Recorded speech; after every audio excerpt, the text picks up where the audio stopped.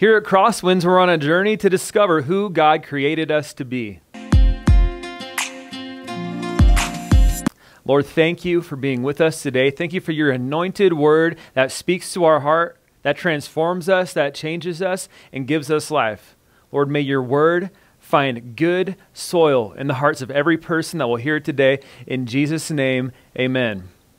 If I haven't met you yet, I'm Pastor Jordan. Welcome, Crosswinds Online. And today we're talking about Overshadowed by Glory, the Promised Son. I want to take you back to 3 BC. The place was the nation of Israel. And God's people are living in poverty and oppression. The land is occupied and controlled by the Romans. They're heavily taxed. They're mistreated day after day. And the quality of life is far less than pleasant. Yet worse than their physical poverty is their spiritual condition. For thousands of years, Israel had been trying so hard to live right before the Lord. And his standard of holy living was provided through the law of Moses. So this was the 10 Commandments, right? And also 600 other regulations that they had to try and follow to live holy.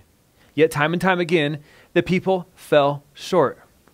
God raised up judges and kings, great leadership, but they still failed. He'd speak through priests and prophets, but nothing and no one could solve their ongoing sin problem. Yet before the stable, before the shepherds, before Mary and Joseph, even before Moses, you know what there was? A promise. A promise given by God to Abraham. And God said to Abraham that all the nations of the earth would be blessed by one of his descendants. It's called the seed of Abraham. And this seed of Abraham would be none other than God's only son. He came to break the curse of sin once and for all. In English, we call him Jesus, yet his Hebrew name is pronounced Yeshua, which means God is salvation. He is the Son of promise. He is the true source of blessing. I know you know it. And he is the only name by which we are saved. Aren't you thankful for that promise? So we're going to talk about it today.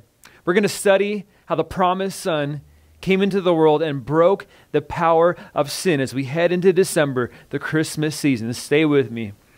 Let's look at it. Number 1, Christ was conceived in glory by the Holy Spirit. This is the genesis of the Christmas story here, okay? So we're going to go to our first scripture, and it's a conversation that happens between Mary and the angel Gabriel.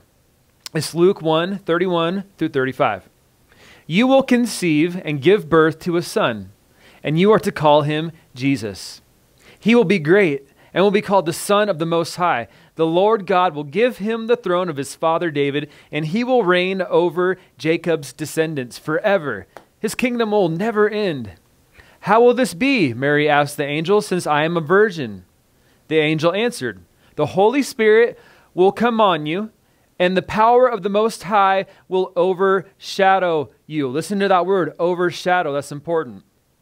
So the Holy One to be born will be called the Son of God.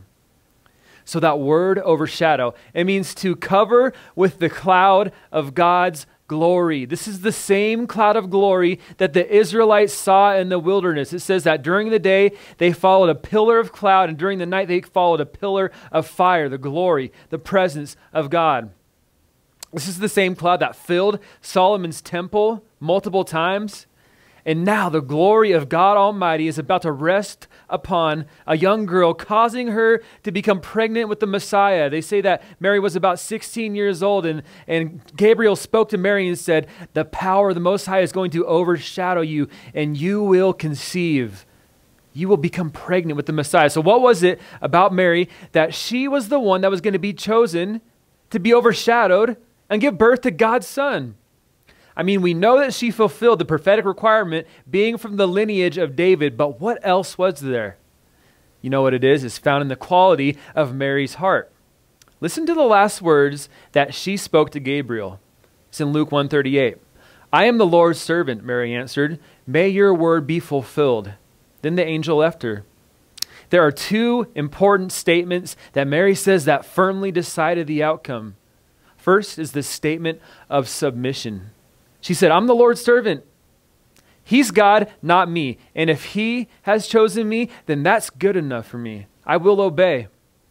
You see, I was recently on this flight from Spain to France, and it was some unknown airliner. I've never even heard of the company before, and it was kind of a small plane. And so we're up in the air, and we've already taken off, and we're cruising, and the stewardess begins to come down the middle of the row offering drinks. And so the stewardess gets to me and says, "Sir, would you like some water?" I'm like, "Yes, of course, that'd be great." And as I turned around to go grab the water from the stewardess, they were waiting there for me to receive my payment for the water.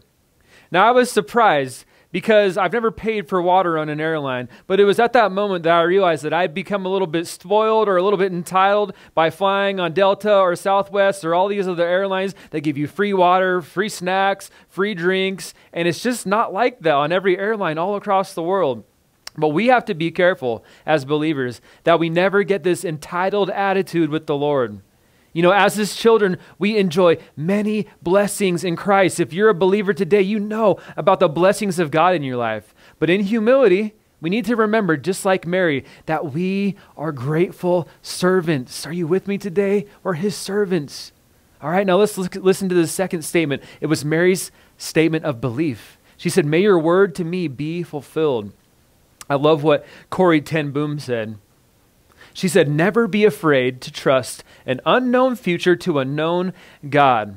So Mary thought, I don't know how this is all going to play out. I mean, this is a lot for me to handle. I don't fully understand the process. This is risky. When I tell people I'm pregnant by the Holy Spirit, I could be called crazy. I could be called a lunatic. I could be divorced from my betrothed husband, right? I could be kicked out of my father's house because he may not believe that I'm pregnant by the Holy Spirit. But there is one solid thing that I do know.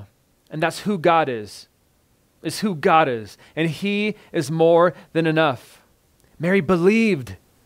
She had faith, right? And the Bible says that signs and miracles will follow those who believe.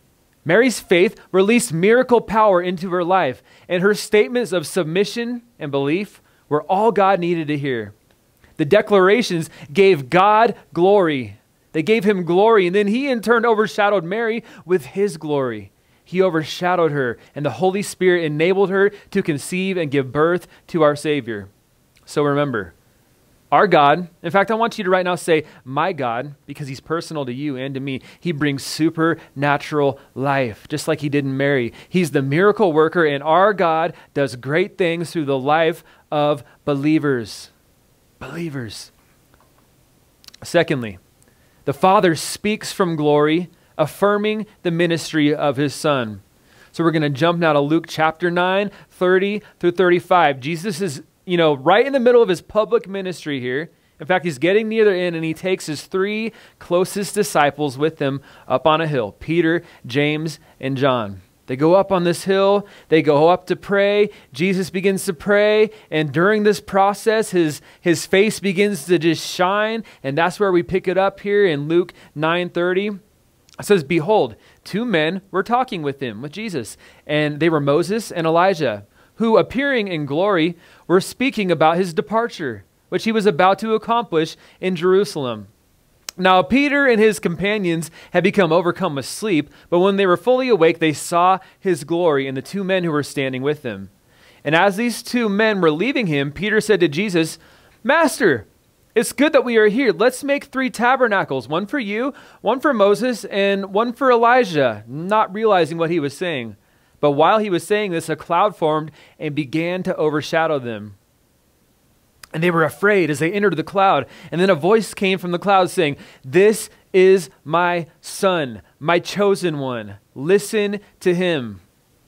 You see, here, high up on a mountain, we see another overshadowing moment take place. We know that the Holy Spirit overshadowed Mary, empowering her to conceive. And now the overshadowing moment comes again through the cloud of God's glory. This is the same thing. The glory appears, and a supernatural event follows. And this time, the event is the audible voice of the Father speaking, affirming the Son. Now, why is this so important? Why does this happen? Well, this is a moment of great importance for the disciples to understand. But at the same time, they seem a bit distracted. For one, while they were supposed to all be praying, the disciples were found sleeping. They were found napping. And then once they woke up from their nap, Peter said, "Hey, look, there's Elijah. And look, there's Moses." And as they began to leave, it says, as Moses and Elijah began to depart from Jesus, there's this longing from Peter to keep them there. There's this focus upon Moses and Elijah, but the real focus should be on Jesus. So that's when the Father appears, and he comes in his cloud of glory to speak and to make things very clear. He said, only Jesus is my son. This is my beloved son. And then he says, he's my chosen one. Not only is he my son, he's my chosen Messiah. So he is the one you should be focusing on, not Moses, not Elijah. They don't matter. You can get to know them once you get to heaven. Right now, while you're here on earth, you need to be focusing on my son. And you know, we have this problem too. Sometimes we get distracted. Sometimes we focus on the things that don't matter in life. I mean, we're in the Christmas season, right? You could be scrolling your phone, you know, doing some Amazon shopping for your kids, buying them presents. And then next thing, I don't even know how it happens, but you go from Amazon to Facebook to Instagram and you're scrolling. And then all of a sudden you look up and the football game came on. And 3 hours later, the game's over and your friend calls you and say, hey, let's go out. Let's go do something. And so you go to the movies. And finally, at the end of the day, you get home late, right in time for bed. And the only time you talk to Jesus is to say, good night, Jesus. This happens. But the Bible says, fix your eyes upon Jesus, the author and perfecter of your faith. Fix, not glance for a moment, fix. Don't look away. Keep your gaze upon him. Think about him. Focus upon him. Talk to him. Worship him. Put him first in your life. He is the author and perfecter of our faith. And so we have to be diligent in making sure that we don't get distracted like Peter did. And then the Father says, listen to him. Listen to him, because it's very important. He said, the teaching of my son is superior to that of Moses, who represented the law, right? And is superior to the teaching of Elijah, who represented the prophets. In fact, all of the prophets prophesy to predict the coming of Jesus, the coming of God's Son. So Peter, don't focus on Moses and Elijah. Focus on Jesus and listen to his teaching, because his is superior. You know, sometimes we don't listen to the right things. We're not opening our ears to what God has to say. We're opening our ears to everything else. Gossip, political garbage on the TV or in our news feeds. Narcissistic celebrities, that have absolutely no value to us. Why do we even watch some of these reality TV shows? I mean, they don't add any value to our life, but for some reason they get our focus. Or there's even friends or family members who could care less about our spiritual growth. Some of them are toxic. Stop listening to them. The Father says, this is my son. Listen to him. Listen to him through the word, through prayer, through gathering together with other believers. Listen to my son. So Jesus, as the promised seed of Abraham, came to establish a new covenant through his blood. And this was going to happen in about 40 days from this transfiguration moment. Because the next time that Jesus was going to go up a mountain, he was going to go up a different mountain. But the name of that mountain was Golgotha. And this is the place where Jesus would be nailed to a cross, where his blood would be shed, making the atonement for sin once and for all, for you and for me, where the power of sin would be broken. That is the next mountain that Jesus was going to climb, so that he could give us a better covenant than the one that Moses brought, the one that we could never fulfill on our own. So this is the reason for the second overshadowing here, because the Father spoke in glory, saying, don't lose sight of my son. Now, thirdly, this third part of the scenario here, of the promise of Jesus, is that the fulfilled promise of Jesus brings lasting glory into our lives. 2 Corinthians 5:21, I love it, says this: for he made him who knew no sin, that's Jesus, to be sin for us, that we might become the righteousness of God in him. Listen, this is the fulfillment of the promise given to Abraham thousands of years ago. God said all people from all nations on the earth who believe in this truth and who call on the name of my son will be blessed eternally, blessed with eternal life, blessed with the forgiveness of their sins. Jesus went to the cross in our place so that we wouldn't have to. He lived the righteous and perfect life in our place because we couldn't do it.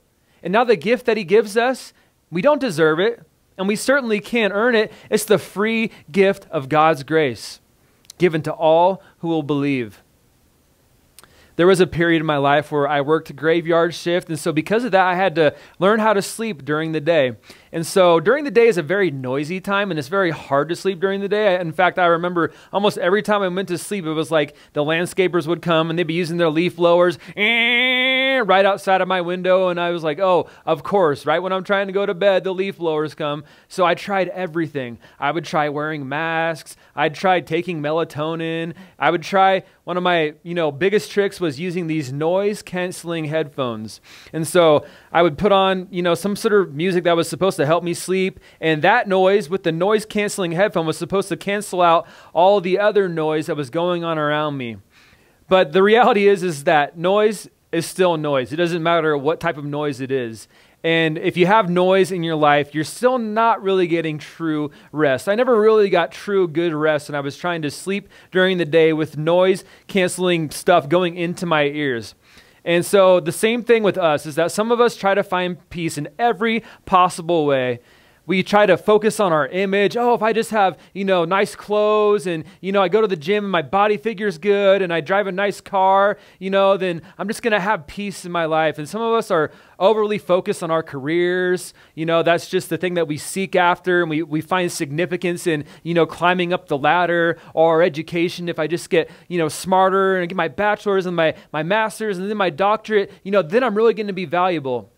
Or for some of us, we find it in friends and entertainment. We always have to be doing something with someone, something exciting, or else there's this void in our life. We become depressed. But the reality is all of these things, they're just noise. They're noise. They're not inherently bad, but if we're using these to try and bring rest and peace into our lives, it's still noise, and it's not going to really bring rest to our souls. And I know you know that. Only Christ can give godly peace. Remember what the scripture says. It says that he made him who knew no sin for us, that we might become the righteousness of God in Christ, the fulfillment of the promise to Abraham.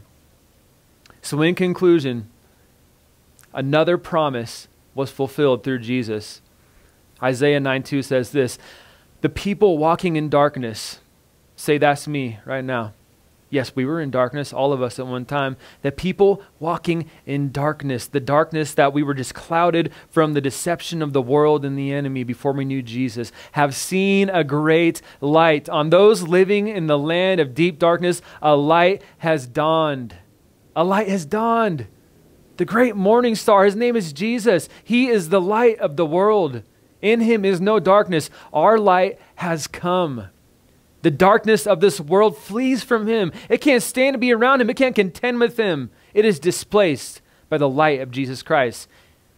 And it's because he came that we, you and me, can bring hope to the world. The Bible says that Christ in us is the hope of glory. The glory cloud, the glory of God that overshadowed Mary, the glory that was there at the transfiguration and said, this is my beloved Son in whom I am well pleased, now abides within you and within me by the power of the Holy Spirit. So let's thank God for the miracle of the promise of his Son today, because he fulfills every promise. Now, right now, in order for you to receive the promise, there's one requirement.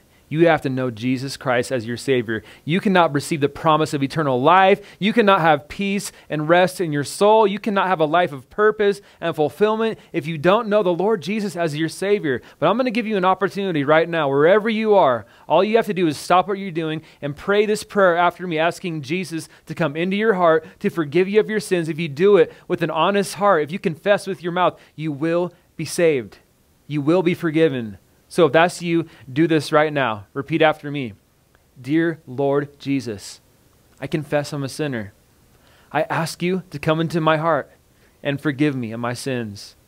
I believe you died for me. I believe you rose again. And with your help, from this day forward, I will live for you. In Jesus' name, amen. Hey, I hope you prayed that prayer today. And if you did, I'm rejoicing with you. This is the start of your eternal life. So if this is you, click on the link in the description below, and we're going to reach out to you, helping you to begin to walk on God's path for your life. Now, if the sermon touched you today, I want you to help us out and just share it on your social media, whether it's Instagram, Facebook, or YouTube. Just make sure to support us and get the word out there in that way. Now, I have a couple of announcements for you. The first one is that Christmas Eve is upon us. It's going to be on the 24th. We're going to have services at 4 and 6 p.m., but you need to get tickets for this. There's going to be no service on Saturday. We normally have a Saturday night service on the 23rd, but there will be no service on that Saturday.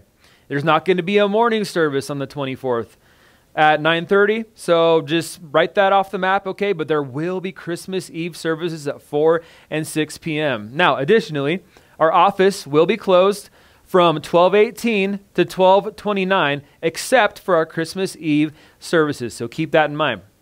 Now, we're wrapping up the end of the year here. We're in December, and so for all of those who are part of our giving team, you need to know that if you're giving for 2023, it must be postmarked and received by 12/31 in order to count for the 2023 giving year. Now, listen to this one. This one is very important. We are going to have a special all-church business meeting on January 10th at 7 p.m. Listen, if you remember, members, listen up. If you remember, you need to be at this business meeting. It is very important. We need your attendance. We need your participation. Again, on January 10th at 7 p.m., please make sure to put that on your calendar and be there with us. Now, I want to thank you for being great givers, great tithers. Thank you for your generosity. I'm very excited because soon we're going to be able to go out into Rita Cannon and just bless that school with gifts. I'm very thankful that time and time again we're able to give to Convoy of Hope and just branch out. Just through your generosity, the church makes an impact in the kingdom. So here are the ways to give. You can go online to our website. You can text to give 84321. You can do it through the mobile giving app. You can do it right here in service. You can even mail a check to our address, 2100 El Rancho Drive, Sparks, Nevada, 89431. Now, I know that you've been blessed today, so as always, let's declare God's truth over our lives. It goes like this: I am blessed. I have divine favor. I'm not alone. I'm a child of God. I am more than a conqueror. I put my trust in the Lord. I walk in the promises of God's holy word because God has a miracle for me. And remember, Crosswinds, we're better together. God bless you.